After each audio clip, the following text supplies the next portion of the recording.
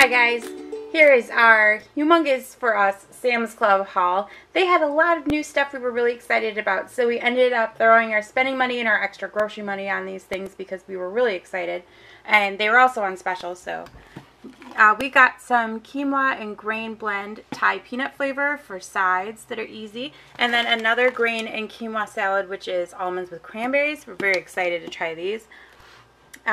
We got some Cascadian Farm granola. This was $5 for 3 pounds of organic granola, so we thought that was a really great deal.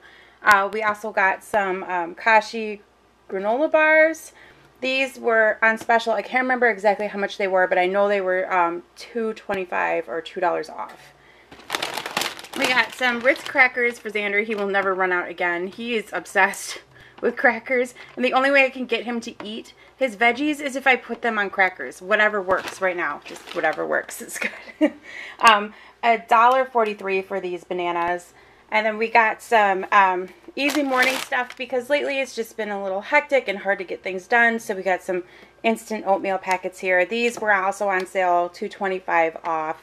They were $6.87, so I thought that was a really good price. And then we got some treats here. We got Doritos. These are $2.99 each, which is already good because there's like 7 or so more ounces than what you get in the store, and these were $1 off of 2, so they were $2.50, which was a great price. So those we'll just store and wait for a family night or something to have a little treat.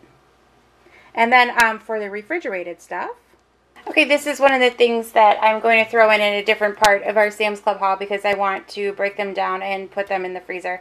I got some chicken breasts here. They're $1.88 a pound there, and we've really been missing our chicken breasts, so I went ahead and picked some up.